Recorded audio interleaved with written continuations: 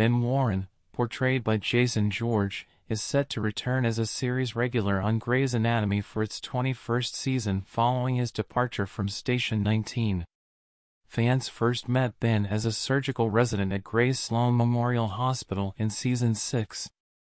He later married Miranda Bailey, Chandra Wilson, and appeared on both shows. In the Station 19 finale, Ben expressed his desire to return to surgery. George, 52, hinted at a possible Bentley storyline, sparking excitement among fans. Grey's Anatomy's renewal for a historic 21st season was celebrated by creator Shonda Rhimes and the cast. Thanks for watching.